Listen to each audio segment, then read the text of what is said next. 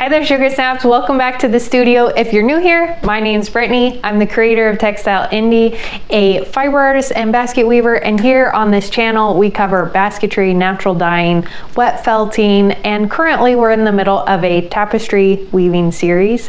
So check out the description below for links to all the previous videos in this series so that you can get your tapestry loom made from PVC pipe and get it warped in order to start your weaving project. You can also find a blog post where I have lots of resources and all the tools and materials that you will need for this project in the description as well. So be sure to check that out. But without further ado, let's dive into getting some weaving done on our tapestry warp. So for this project, or this step in the project, I have my PVC pipe tapestry loom. The bead chain is up at the top and at the bottom edge here. It is holding my warp threads separated. So I have about 8 ins per inch, or EPI. So that's 8 warp threads per inch. I've warped this up with some seam twine, and you can find that in the description below if you want to use that material as well. This warp is set up to do a very simple tapestry design. You can find this design in the blog post in the description below and follow along with me if you would like. I'm going to tuck this in here under one side of the warp because this is a double-sided warp on this loom here. Tuck it in here so you can see what I'm doing. And then I have my seam twine and some wool weft yarn. I'm going to be doing a bit of weaving at the base of my warp here in order to prepare for the tapestry weaving. So we're not going to start on the design just yet, or working off of our cartoon just yet. We're going to weave what's called the header. So for this tapestry, what I'm going to do is weave a section of material that we can fold under the woven design, and it will get tacked into the back of the tapestry so that we have a nice finished edge. You can also build your tapestry so you have a section of twining, and then the ends of your warps get tied into little tassels, and you have a little tasseled end at the ends and the upper edge of your tapestry piece. But for this one, I wanted to do the folded hem, so I'm going to be weaving that today. To weave a hemmed header, we're going to have 6 different steps. The first one is going to be an ordering cord. Then we're going to do a 1/2 inch of waste yarn. This isn't actually waste yarn, it's weft yarn that we weave to create some organization of our warp threads. Then we'll do 1 row of twining and then some warp as weft. Then we'll do 6 picks of weft weaving, and then we'll finish off with some sumac, and this will be the edge that is folded. What we are working on here will be repeating at the end of the tapestry project at the top of the tapestry. So these 6 sections of weaving will be repeating later on in this process as well. The first section of this header is going to be the ordering cord. So use your seam thread, and I'm using 20/6, and I'm going to measure out 4 times the width of my tapestry loom because I want to have 3 rows of this ordering cord. Now with this piece, I'm going to tie it onto one side of my tapestry loom, one of the pipes on the side, and this is the only section of the tapestry that is tied to the pipes. We're just creating an ordering cord across. So I have one end tied, and I'm going to pull out to the other end, and now go in and weave under, over, all the way across. And the way I like to do this, you can do this with a chopstick or come in with your fingers and pick up every other one of your threads. So over, under, over, under, over, under, and grab it with your other hand and send your warp as weft thread through, and then continue the pattern across, making sure to keep that under, over pattern all the way across and alternating between warp threads so that you're not catching 2 warp threads at once. It's alternating all the way across. And my warp is pretty wide, so I'm having to do about 3 passes to be able to pick up all these threads.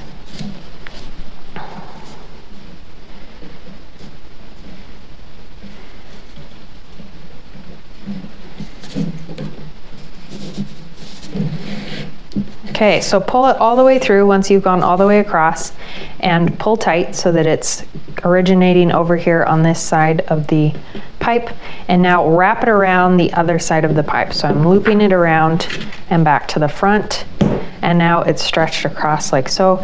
And what this part of the weaving is doing is helping to evenly separate your warp threads so that they're evenly spaced and the tapestry can form nice and smoothly, and all the warp threads will be separated across the tapestry. Now we're going to pass and do another pick in this direction, which means we're going to weave another row of plain weave opposite of the first row that you did. So if you need to get in close and make sure that you're picking up the right threads, please do. Having lots of light is helpful to be able to see this as well. And you'll pick up the opposite thread. So where I was over on the last pass, this time I'm going to be under, so weaving opposite. And the nice thing about starting this ordering cord so that you're attached to the PVC pipe here on the edge is that you can pull it tight without worrying about the edge pulling in and causing wonky edges on your tapestry. So I've completed a second pick or pass across. A pick is 1 time across. And now we're going to do 1 more. So bring this around and underneath this side pipe, and then bring it over. And 1 last time opposite the row we just completed, do another pick across. And sometimes if you figure out your pattern and then you bring your hand up higher, it's easier to pick up the threads because it's slightly looser the higher you go. Then pass your thread through. Next week we'll be covering plain weave and going over how to start structuring and weaving your tapestry in plain weave or over under weave, which is similar to what we're doing right now. In that lesson I'll show you how to create a bundle of yarn to weave with so that you're not pulling the entire length through. When you're working with long lengths of yarn, that can be tedious. And we'll also go over how to incorporate a shed stick, which will pick up every other thread in or warp in one direction, so that when you pass your yarn in that direction, you can just lift the shed stick up, pass your yarn through, and complete a whole row of weaving without having to pick each individual thread. Okay, now we have these rows in place. I have a cheap dollar store comb here. I'm going to come in and pack this weaving close together, get those rows nice and tightly together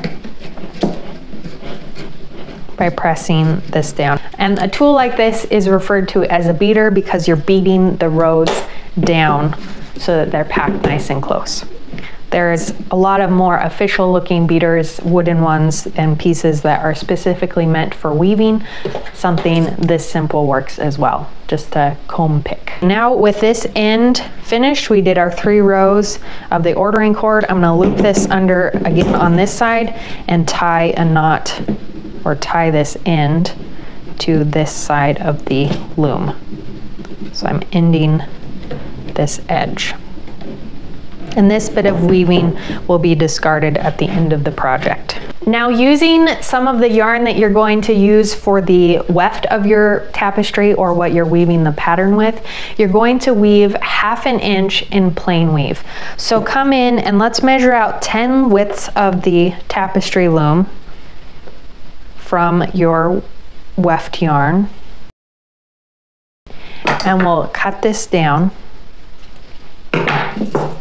And now take your end and pinch it between your thumb and your forefinger, and now you're going to pass it between 2 of your fingers, loop it around, and do a figure 8 around your fingers to create a butterfly. We'll go over this again in later lessons, but this is a good way to order your yarn in so that it doesn't get all tangled as you weave. When you're working with bundles of yarn, it's super easy to get them tangled and cause frustration as you're trying to weave sections of your tapestry and having to continuously untangle your work. And then this end that you were pinching, you can loop around this center point, loop it around a couple times. And now I have a bundle that I can pull from, but it's ordered and organized, and now I can continue weaving. So opposite of this previous row, we're going to weave 1/2 inch of this waste yarn. So go in and in the plain weave, weave this across until you have 1/2 inch of this weft yarn. And you'll stick your bundle through those layers and pull through.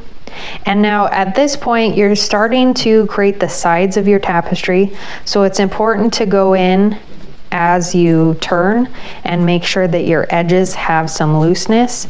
So we'll go over how to create enough ease in the body of your tapestry to allow the edges to stay straight up and down.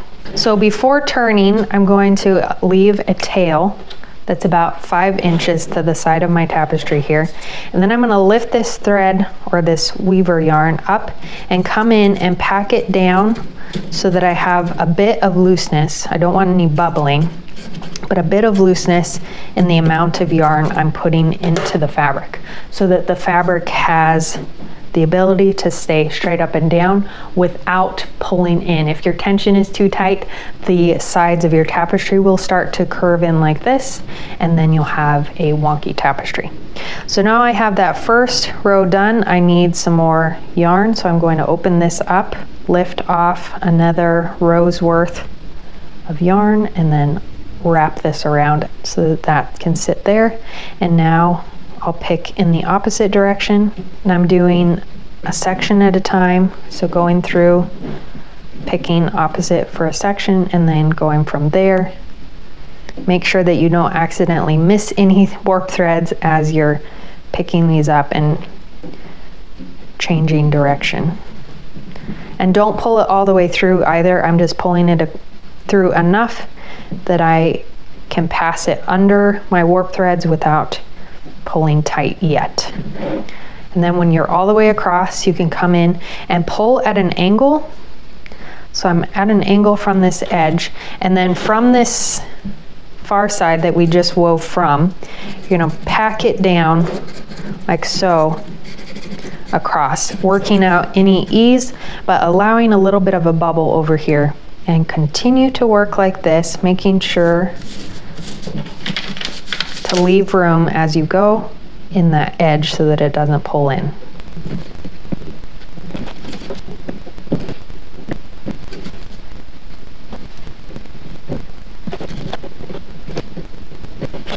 If you find you're getting frustrated picking the threads with your fingers, you can come in with a skewer or a chopstick and come in and use this to pick up the threads as well.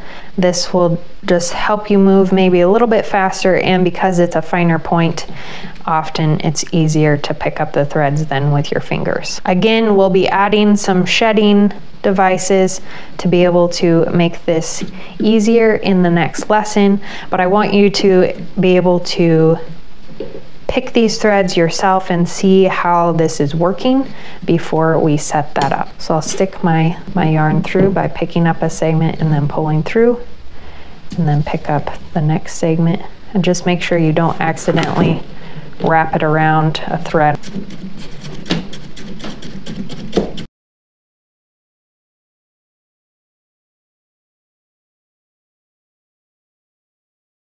As you're working this section of the weaving, make sure that you're packing it nice and tight. We don't want the warp threads to show through this yarn as you're weaving. We're going to be packing the rows nice and tight. If they loosen up and they're separated more, then you're going to see the warp threads through your work, and your fabric won't be as strong as if you packed it more tightly. When you've finished weaving your 1/2 inch of waste yarn, go ahead and cut any excess yarn you have. So you have about 5 inches of tail. Let that sit to the side. And now we're going to do some twining. So come in with your seam twine yet again and measure out 3 lengths or 3 widths of your tapestry loom, like so, and then cut this piece. And now fold this piece in half so that your ends match up, and this loop, we're going to loop around one of these warp threads. So bring one end under the first warp thread on the left, and now the piece that's on top, we're gonna come over to the next warp, tuck it behind and back to the front. So we're going behind this warp thread, back to the front, and now they're floating back on top. Again, the piece that's on top of this second warp thread is going to shift over and under the third warp and pull back to the top. And now we'll continue all the way across, and you end up with a twist or a figure 8 between each of the warp threads by doing this twining. So the one that's on top shifts over behind the next warp, and then have them float on top of your warps so that you can keep them oriented as you're working. So your warp threads end up looking like this.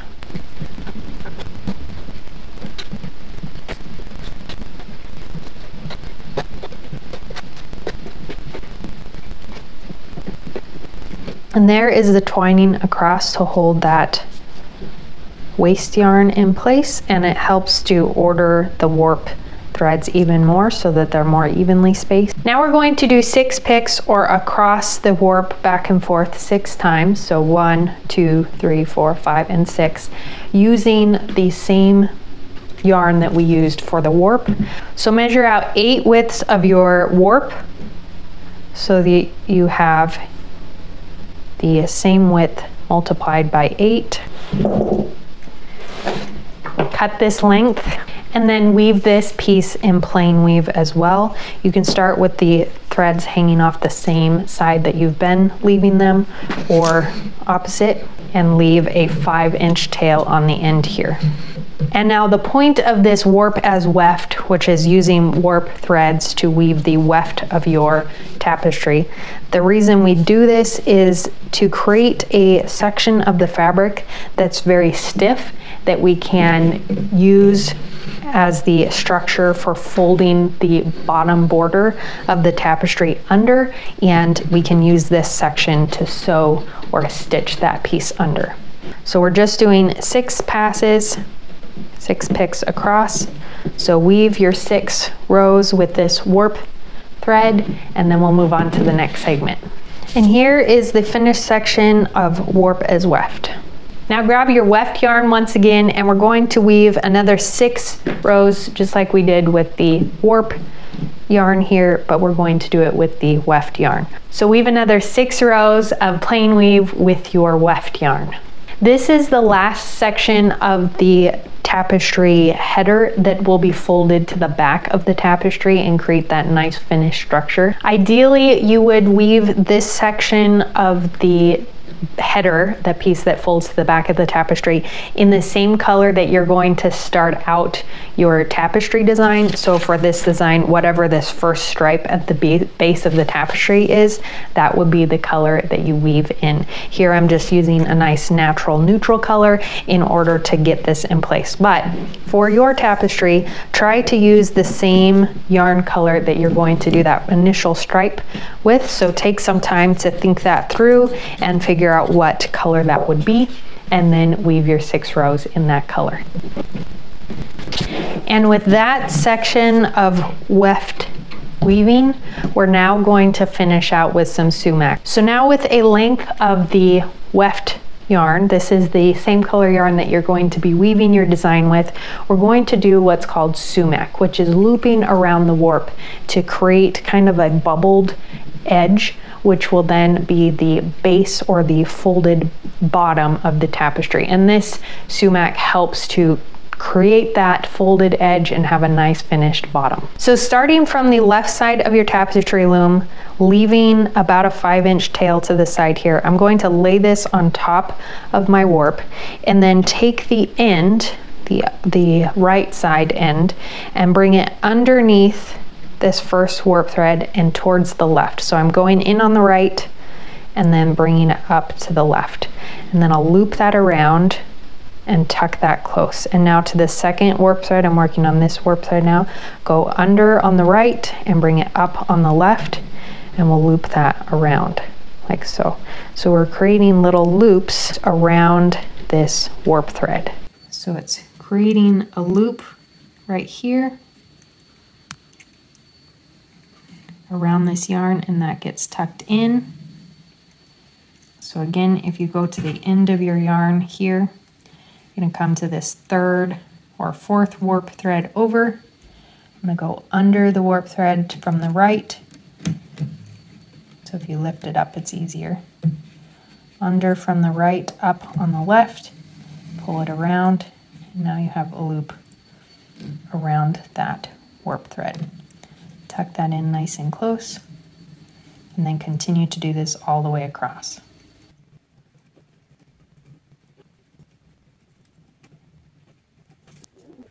And there's the completed sumac. And that's the finished header for the beginning of your tapestry. We'll be repeating this same process backwards, starting with sumac and working our way up when we get to the end of the tapestry. So once your design is all woven, so that you can have a piece to fold to the back of the top of your tapestry and finish off that edge as well.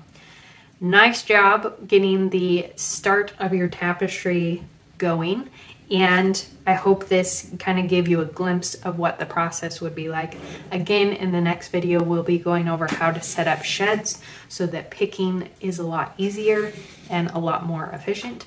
But I wanted you to experience picking with your fingers, one, because it is tedious and it will help you appreciate having the shed set up, and two, because when you're starting out in tapestry, it's good to be able to see the over-under pattern, and slowing down to see how that works really helps to gain that understanding and the structure of your tapestry warp. So now all of our warp threads are nicely ordered and evenly spaced. We had the bead chain in there to help start that out, but even here you can see on the end, my warp threads with the bead chain are still kind of disorganized and not very evenly separated. This one's quite wide. But now here in this section, my warp threads are nice and evenly spaced, and the tension is nicely placed because we did this prep work. If you enjoyed working on this tapestry and doing some weaving in fabric, you may also enjoy weaving baskets. And I have a 12-month subscription program in basketry if you're interested in reed baskets. It's called the Basket a Month Club. You can find information in the description below on my website, Textile Indie, at Basket a Month Club. There's a menu item for it.